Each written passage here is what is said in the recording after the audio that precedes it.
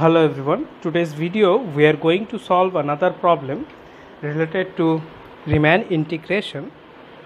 It was asked in December 2016. Read the problem carefully. In the problem they have given us an indicator function which is here chi of x and the set is A.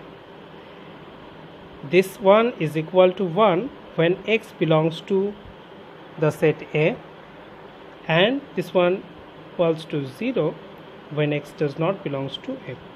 This is the indicator function we have. Using that indicator function, they have constructed a new function fx like this way: 1 by n to the power 6 chi of x, and the interval is given as 0 n by 200. Here n runs from 1 to 200. This function we have in our hand, and all the four options are related to this fx.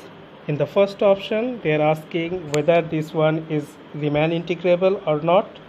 Second, it is Lebesgue integrable or not. Third and fourth option respectively says that the continuity and monotonicity of that function in the interval 0 1. In that interval we have to check all of this. It is a giant looking function, so try to write it just explicitly and then you will get the flavor how to proceed this kind of problem.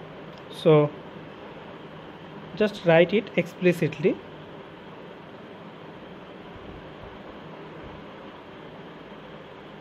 Plus 1 by 2 to the power 6 chi of x 0 2 by 200 plus 1 by 3 to the power 6 so on.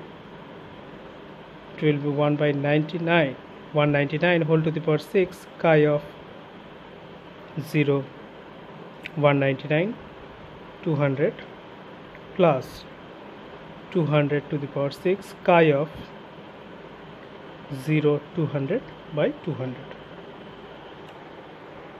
This is the function we have. Okay, now consider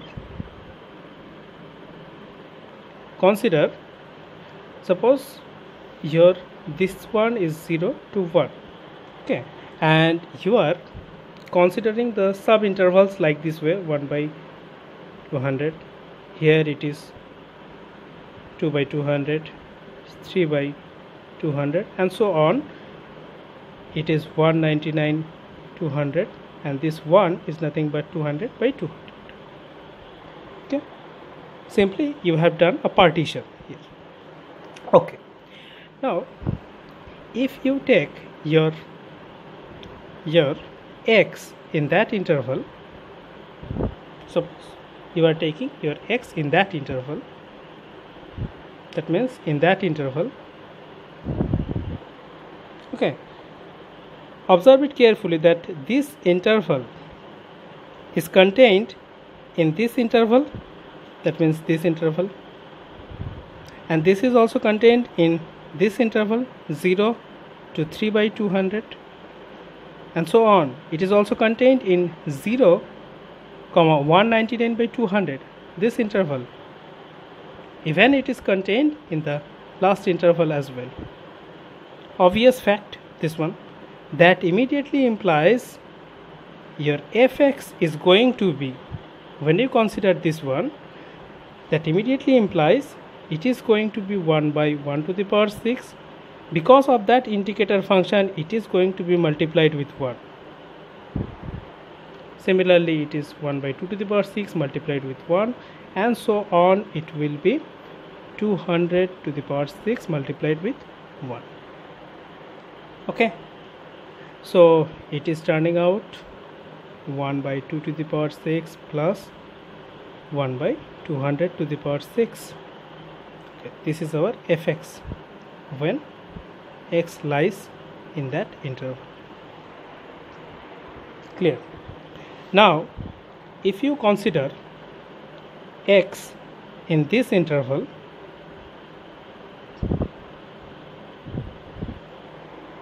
That means you are considering your x to be in this interval.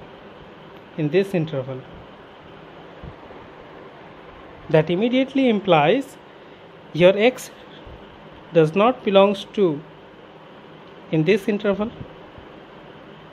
So in this interval your indicator function will provide 0.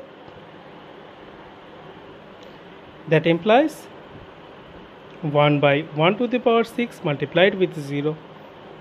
But rest of the terms, this indicator function will give 1, and so on. So you have 2 to the power 6.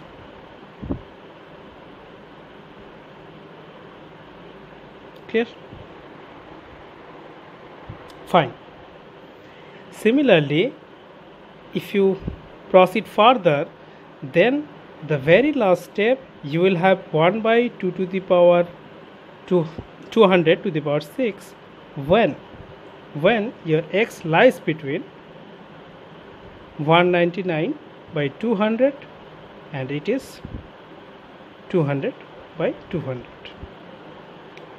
Okay, so look at your function. This one, your fx is going to be this one when x lies between this interval, and proceed further you will have your fx like this way. So look at the tendency, it is monotonically decreasing function. Fx is monotonically decreasing. Clear? So look at the fourth option. In the fourth option they are claiming that your fx is monotonic function, the interval 0 1. Obviously it is monotonic decreasing function, so our fourth option is correct option. All right. Okay, now third option, they are asking about the continuity of that function, but you can immediately observe that this function is not continuous, because if you write this function in a proper way, then you have your fx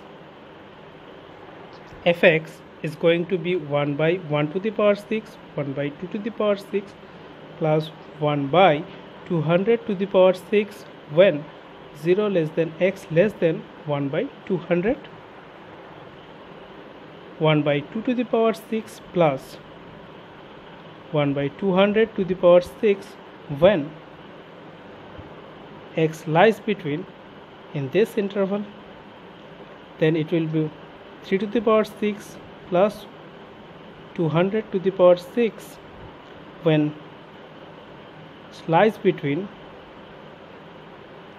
this interval, and so on, 1 by 200 to the power 6, and it is 199, 200 less than 200 by 200.